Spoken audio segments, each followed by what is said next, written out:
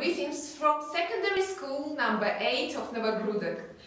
Our town is closely connected with the tragical events relating to the fate of the Jewish community, Jewish resistance and the activities of the Partisans during the World War II. Tuvia Belsky was the leader of the Belsky group, Jewish partisans who set up a camp for Jews in the Naliboki forest near Navahrudak.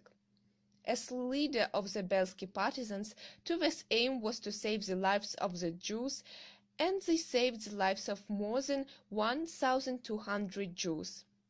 Our school, primary organization of the Public Association Belarusian Republican Youth Union, is named after Tuvia Belsky. There is a memorial exhibition devoted to him in our school museum.